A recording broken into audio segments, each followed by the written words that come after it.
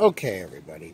So, to start our prep here, we have 4.9 grams of barbituric acid. You can see here it is just a white powder. Very nice. That is all of the barbituric acid that was sent to me. So, but I'm confident enough in this prep that I think we're going to be okay. So what I have scaled everything down based on that mass. So what we have here is actually like 76 mils of water, but we're supposed to dissolve this in hot water as our first step. So let's do that. Adding in the hot water without dumping the stir bar in. There we go, get in there. We want the amount to be reasonably close to what the hell it's supposed to be. Alright, let's cover that up so no tree jizz falls into it. I'm trying to do quality work here. Yeah, right. Alright, I don't have the heat turned way the hell up. Maybe I should. It just says hot. It doesn't specify a temperature. Now, this beast could take a little while to dissolve. That's possible. And maybe it needs just a bit more water. We would have lost a few mils because of evaporation. We'll see what it does. Okay. Why are you clumping on me? Don't clump. Clumping is just very unhelpful.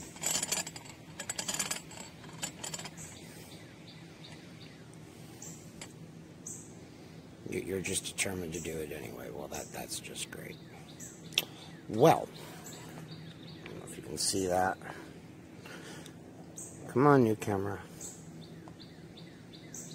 Surely you are up to the task here. See that there's some little clumps. Oh well, the heat's turned up. We'll give it a little while. Once it has more or less dissolved, we will move on to the next step. It should dissolve. We just need to be patient. And that's one thing about this prep, is that there are some steps that you just have to wait a couple hours. So, I don't know, start this prep early in the day or something. Although it looks like there's some steps, like the chilling and the ice or refrigerator, that would be amenable to being done overnight. I don't know that it would make really any difference, whether it was a few hours or overnight. Okay, and it's slowly getting there.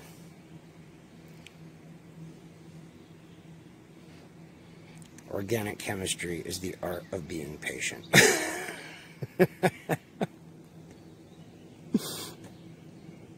Really, all chemistry.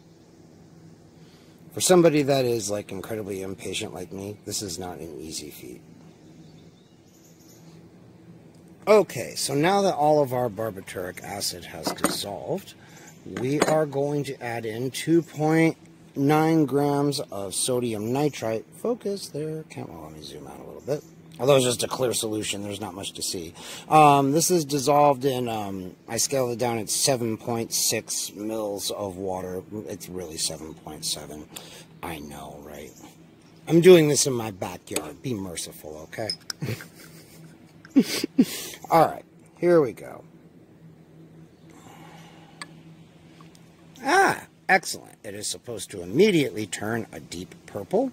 Marvelous. Let's just give this a little rinse here. Keep it very minimal. We want to keep the water to a minimum. We'll lose a little to evaporation, so it will hopefully all come out in the wash. Now, according to the protocol, we want to let this cool down, and it says that a large amount of sodium violurate will precipitate out, but we don't, okay, come on, new camera, but we don't filter it until later because we've got to do other stuff to it. So what I'm going to do is I'm going to transfer this over here to the cool stir plate where it can stir, but the heat is off. And I will just let it, I don't want to let it just cool down without stirring it. The protocol, nothing I've seen specifies either way. But tends to be better to just kind of keep things moving around so that you don't have to deal with as much crust on the glass, hopefully. Anyway, I don't know. It's just something personal preference. So, there's not much to do now except let this just stir and cool down for a little while. And once it reaches, quote-unquote, room temperature, we will move on to the next step. So I will come back when we're ready to do that.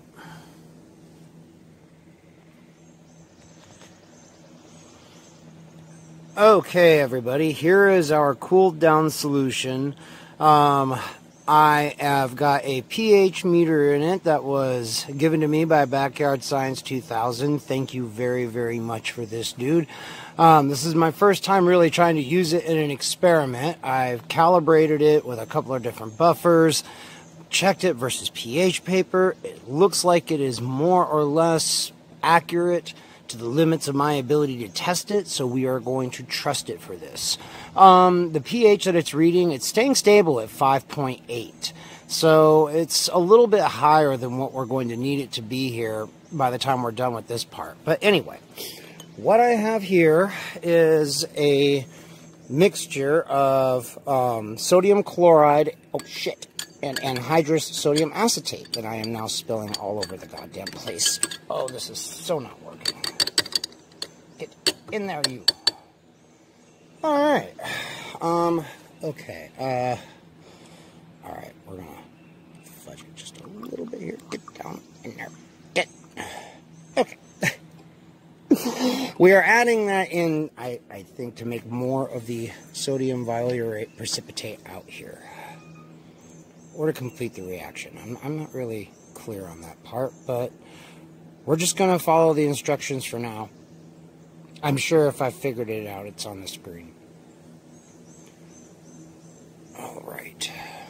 pH dropped a little bit, but not much. Okay, good. Alright, so now it is reading, it's about 5.7. Good, okay. That's about right. I'm not surprised by it adjusting a little bit, although it shouldn't have become more acid. It should have become slightly more alkaline, I would think. Curious. Well, whatever. We'll just keep going. There are limits to what I can do in my backyard. Alright, so now we are going to adjust the pH to between 4 to 5 with glacial acetic acid. And we're going to want to, I don't know, the protocol says, if I wouldn't scale down to what I've got here, it says 2.9 mils, but I am just going to go with dropwise addition. Alright, let's stop there. Let's just let it stabilize and see where it ends up at.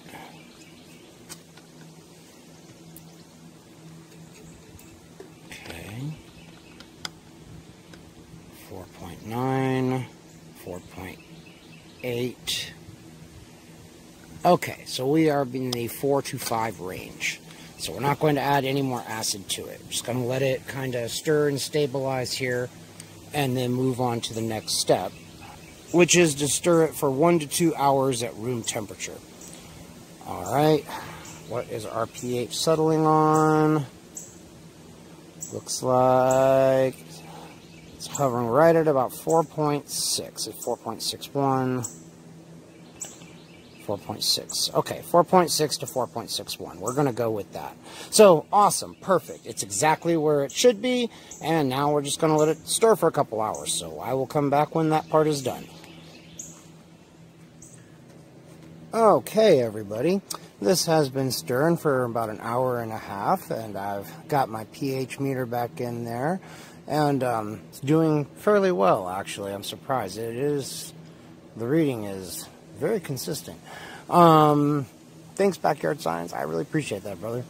So anyway, it is hovering just below 4.7. It keeps flickering between 4.68 and 4.69, which is about what it was when we left it to stir an hour and a half ago. So now we are going to adjust the pH to weekly basic. I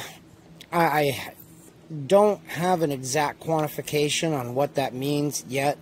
I sent a message to Brother Shackelford. When he replies, I don't know, I'll put it on there, or we'll just observe what it is here. I mean, there is an amount given for the sodium hydroxide. So we can just kind of play it by ear and see where it takes us. I don't know, if it gets above, like, you know, weekly basic to me means something between like 7 and 8. So, well, we'll see where this takes us. Anywho, I know, right? Shut up and do it, and you'll fucking find out.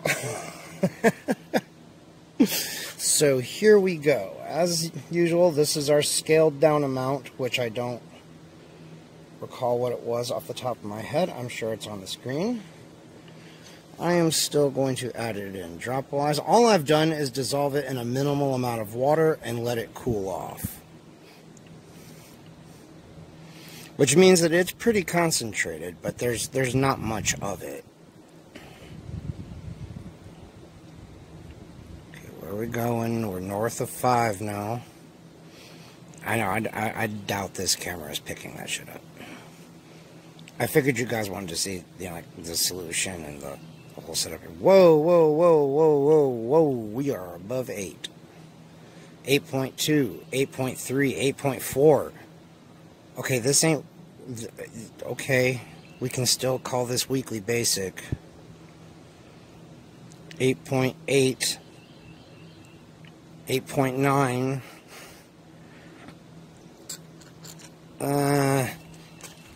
Are we gonna say that 9 is weak? We're getting up towards the edge of what I won't call weak anymore, which is 10. Above 9.5 is, come on, 9.2. Stabilize, you fucking whore. 9.24, 25. Listen, you. I didn't go through all this fucking trouble and do all this fucking work for you to become too alkaline. Do you hear me? Alright? I'm having your bullshit here. 9.26. Yeah. Okay, man. This to me is weekly basic. We didn't have to use anything. Let me confirm this. Let's just try it with a pH paper and let's see if we can get a color. I know this thing is like saturated with color, but maybe we can still see it. Alright, so I went and I checked my computer, and Brother Shackelford said that his was in the 7 to 8 range. This, now that it's had a time to equilibrate a little bit, is hanging out at about 9. It's 9.02. Is this even going to be meaningful? Is it? Well, okay. It is kind of, yeah, it is the greenish color I would expect from about 9. Okay, alright. That's okay. I'm not going to fiddle with it anymore, man. I'm just not going to add any more alkali to it. So yeah, important tip, man. I mean, make sure that there can be recommended amounts when it tells you, like, you know, how much acid or base to add to adjust it to a certain pH. Always check, right? Because, I mean, you never know. If a specific pH range is given, always try to shoot for that. Okay, what is this shit absorbing? Like atmospheric carbon dioxide? Or is my pH meter just on crack? Or is it still equilibrating? I don't know. Well, whatever. I mean, there's going to be some that's left in the solution. I'm not stressing about it too much. I'm really not. I mean, fuck, man. I can figure something to do with it, or I can just precipitate it out as some other Violurate salt. We'll figure out something. Anywho, the next part of this is to chill this puppy in ice for a few hours. So, I have... Now, it says to put it in the refrigerator, but that's just not redneck enough for us here. So, we are going to go with some ice. Not like that, obviously. I'll ice water, and I will let it chill in there for I don't know. A few hours is kind of a... Once again, we have a nebulous quantity here. I don't know, my mother always told me that a couple was 2, a few was 3, and several was anything between 4 and 7. So, maybe a few is 3. I don't know, I'll take a look at it as I go and we'll see. I don't, as usual, I'm not stressing about yield so much as I am about purity. And so long as it's pure, I can deal with it. If there's a little bit more in the solution than precipitates out, I don't fucking care. We'll make use of all of it, trust me. So, anyway, I will come back when there's something to actually show you. Alright everybody, I have had this cooling on ice now for just under 3 hours. I just wanted to get a shot of it before I filtered it. Because of the angle of the sun, I'm not going to try to filter or film me filtering it because it's just really, really bright and the angle's really, really weird. I just wanted you guys to see what it looked like before I did that. IRL, it's kind of a purplish red. I don't know, it looks like it's kind of coming across as more of a reddish here. But, it's beautiful. And it is exactly what we're supposed to get. So, I am going to filter this stuff off and I will come back when I'm ready for you guys to have a look at it.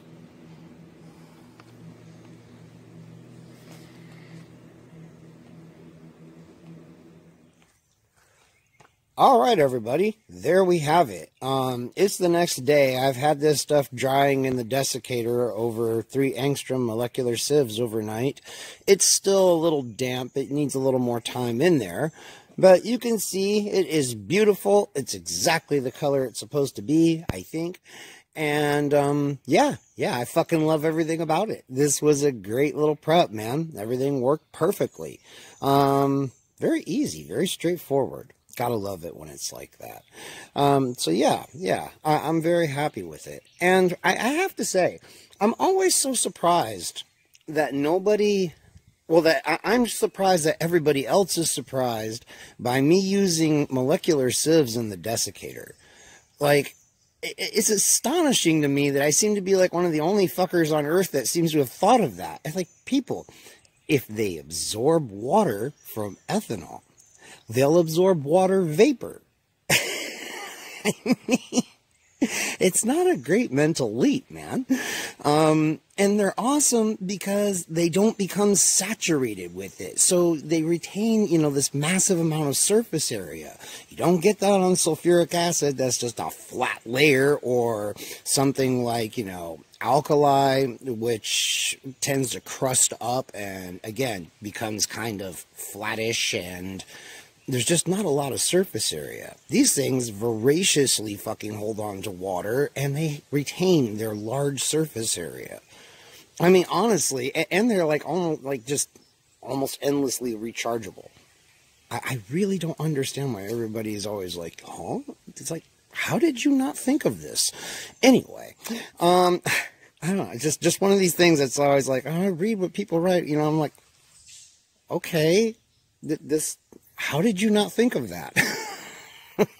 Whatever. Anyway, sorry, I know I got off on a tangent there. As you can see, it works great. I mean, it works perfectly for a lot of different things, and they're more resilient than you might think, man. They will tolerate, believe it or not, some acid vapor. Yeah, try it. See, I have been astonished at the punishment these fucking things will take. So anyway, if you like it, that video, give it a thumbs up. If you didn't like it, give it a thumbs down. Subscribe, comment, share the video. Please donate some money. And until the next one, you guys, I will see you later.